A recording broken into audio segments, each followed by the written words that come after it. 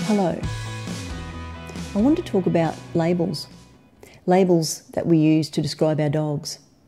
When we're thinking about our dogs, when we're speaking about our dogs, all of those things that we think about and speak about that are labels are actually completely distorted from reality. And they're based on stereotypes and myths, and also new devolving trends that I like to call designer labels.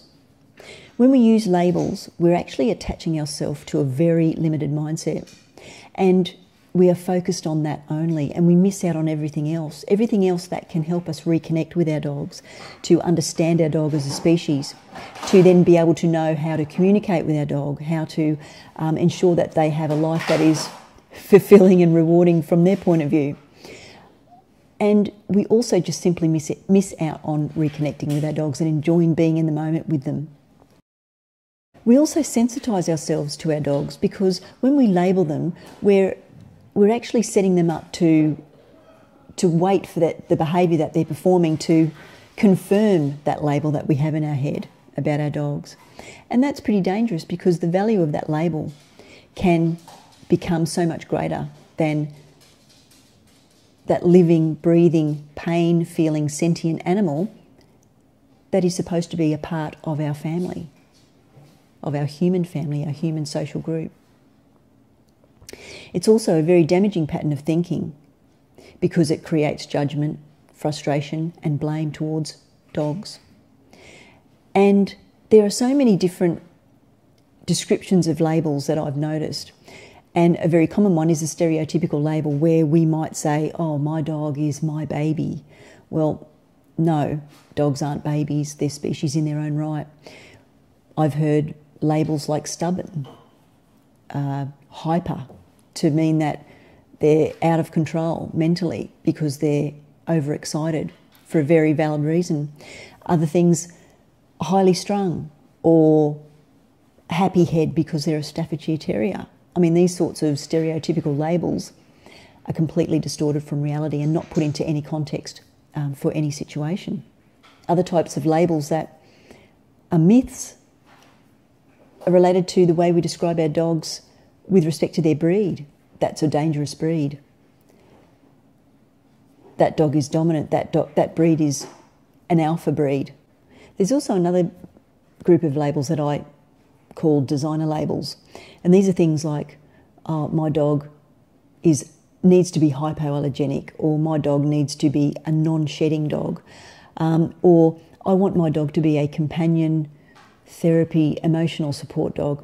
I don't know what that means, and I'm not sure that the humans that are saying this or saying this designer label actually know what they mean either. Surely what we want for all dogs is for them to be confident, socially well-adjusted, emotionally healthy, and able to be confident in any everyday situation, as well as situations where they might be meeting new people or new dogs, or exposed to things that they might not have been introduced to before. But I'd like to ask those humans who are setting up such a huge responsibility and attaching such a huge responsibility to a dog in having to fulfill this requirement. What if your dog, or the puppy that you were getting, that you wanted to become a companion, therapy, emotional support dog, what if they were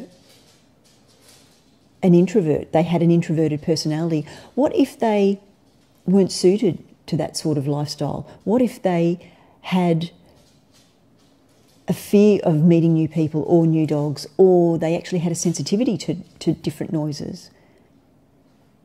So what happens then when your dog doesn't fit into your designer label? The easiest way to feel emotional support is to just simply be with your dog. Spend some time with your dog. Just look at your dog. Take time to look at your dog and just enjoy watching them doing their thing, just sitting quietly with your dog. And they will provide you with all the emotional support that you'll ever need. Another way that you can feel emotionally supported is to simply be of service to another. Be of service to your dog. Do something nice for your dog instead of expecting your dog to constantly fulfill your requirements.